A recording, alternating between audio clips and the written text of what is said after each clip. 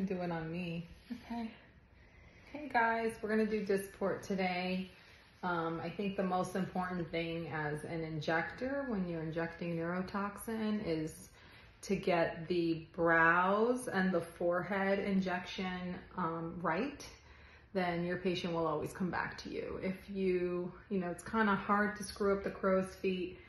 It's hard to screw up the glabellar complex. I mean, you're really just freezing this group of muscles here, but how you inject in the forehead is gonna make a difference on whether somebody comes back to see you or not, because that really determines how high the brows go, what kind of shape you're gonna get, and so forth.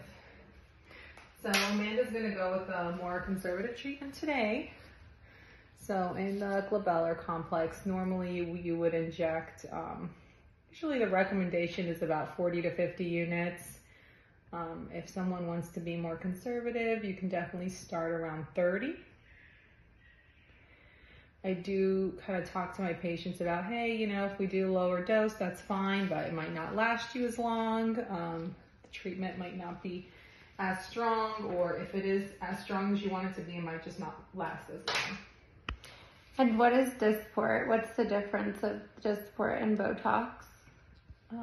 So I usually tell people that they're very similar in the way they work. Dysport tends to have a more rapid onset, so you tend to see the result a little quicker.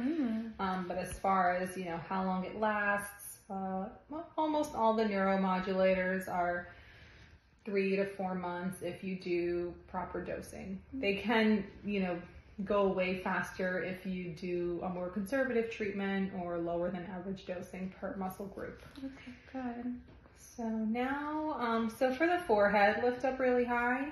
So if somebody you want to find out if they want to have movement or not, and then you want to make sure that their brows don't peak too high. So, if you don't want their brows to peak too high, you can do a little injection kind of at the peak of the brow here. And then go ahead and you can inject the rest. You don't want to go too crazy with injecting too much in the center unless the patient really has good muscle movement there, because you can potentially drop the central portion of the brow. So you don't want this kind of be going down and this be going up. You want this to all be kind of lifted and open. Without having the Spock brow. But there are a few patients who like the Spock brow. So definitely a personal preference. And we can go pretty conservative here on the crow's feet.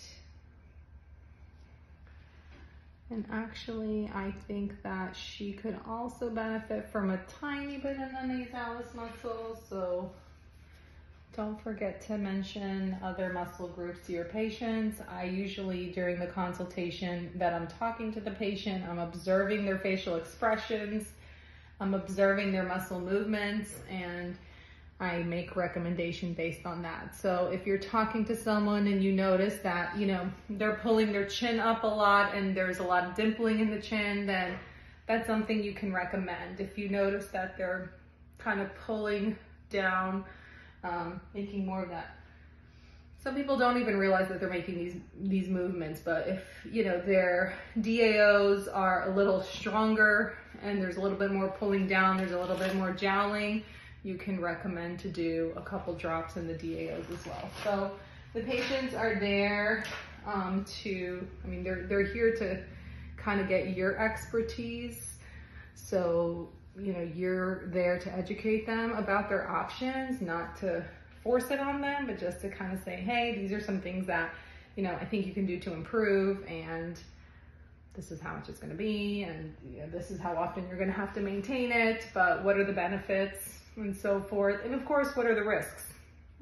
If you're probably injecting the right muscle groups, then you're not going to have any issues, but occasionally products do migrate, patients are non-compliant, or they lay down after the treatment, and they can get some migration of the product. So you do want to have that conversation. That migration can lead to affecting other muscle groups, that then you have things that unintentionally are targeted, muscle groups that are not targeted, that you don't want them to be targeted, and then you have abnormal facial expression. So just educate your patients and give them the best treatment you can. Thanks.